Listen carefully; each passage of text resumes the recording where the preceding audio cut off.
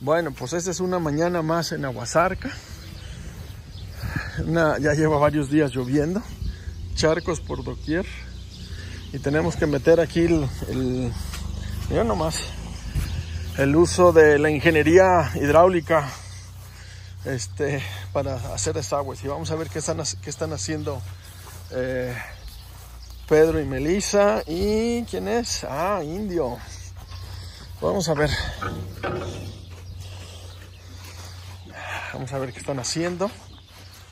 Y estamos entrando al salón de clase, al round pen. Y vamos a aprovechar también este video para mandárselo a Luis, el propietario de este caballo, y mostrarle los avances.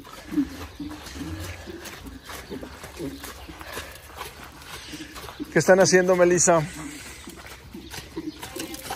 ¡Ay, cabrón! Ya me enlodé. Estamos trabajando en el proceso. Ajá, fuerte. A Indio que se vaya acostumbrando a la persona de arriba. Están trabajando Indio que se acostumbre. ¿Cuántas montadas lleva Indio? Con esta 5. 5 montadas. Ok. ¿Y por qué tú lo estás cuerdeando? Para que se sienta en confianza con alguien de abajo y que se acostumbre al peso. Ajá.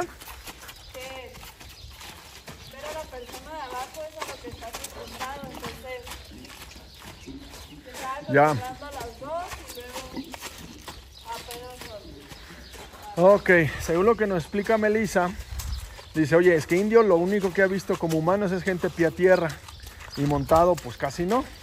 Entonces están haciendo el proceso de cambio, de que el humano está, ¿cómo se llama?, arriba, pero también siguiendo con el proceso de pie a tierra. O sea, es decir, estoy acostumbrado al hombre que está pie a tierra, y a la vez están metiéndose Pedro a la parte de arriba montado. O sea, es una transición de la posición y postura del domador o jinete. Y bueno, también algo importante es el cuidado del jinete. Melissa lo trae con jáquima, con la jáquima Agua Zarca de 4 nudos, la cual la pueden comprar en Mercado Shop, en nuestra tienda Agua Zarca de Mercado Libre. Y bueno, aquí aprovecho para estar viendo el desempeño de la doma, la mansedumbre y la actitud del caballo. A ver, páralo, Melissa. Ok. Ya está volteando Indio. Va a decir, bueno, ¿y este quién es? No, lo flexionó. Ah, ¿tú lo flexionaste, Pedro? ¿O él solo? No, yo lo flexioné. Ah, tú lo flexionaste. Déjame cambio a aquel lado. Se vaya acostumbrando. Eso. Pero ahí volvemos a ver. Suelta la rienda, Pedro. La actitud del caballo. Si el caballo no estuviera cómodo, si el caballo no se hubiera trabajado correctamente pie a tierra, no se hubiera amansado, no se hubiera hecho todos los ejercicios que se han hecho pie a tierra, de desensibilización, manejo, liderazgo, control de espacio, control de dirección, control de velocidad, el caballo estuviera ahorita, sigan con el trabajo, estuviera renegando, estuviera queriendo pelear, y con la actitud, la posición de la cara, la postura y la expresión nos dice la tranquilidad. Aquí están recordando las cosas que ya hicieron pie a tierra, pero ahora desde arriba. Y qué sabia esta postura de Melissa de acompañar al jinete pie a tierra, ya que el caballo lo sabe hacer perfectamente pie a tierra, pero nunca desde arriba.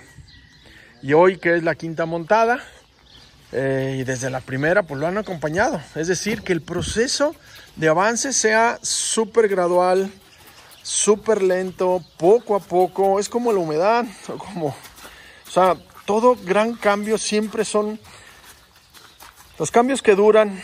Los cambios es como los buenos hábitos, se hacen a través de las repeticiones y van entrando poco a poco. En la doma de un caballo, lo peor que puedes hacer es hacer las cosas abruptas. Vean, en cuanto Pedro suelta la rienda, el caballo baja la cara. Y eso me encanta. ¿Quieres destruir a tu caballo? Hazle cambios abruptos. El caballo es súper sensible, no tiene la inteligencia que tenemos nosotros y mucho menos tiene la prisa que tiene el ego del ser humano para avanzar y aprender grandes cosas. Si tú acompañas al caballo poco a poco y le vas respetando la frontera que él tiene hacia las cosas nuevas y poco a poco le estás ayudando para que él las amplíe, esas fronteras, esas zonas de confort, las amplíe, vas a mantener siempre una armonía y sobre todo una confianza.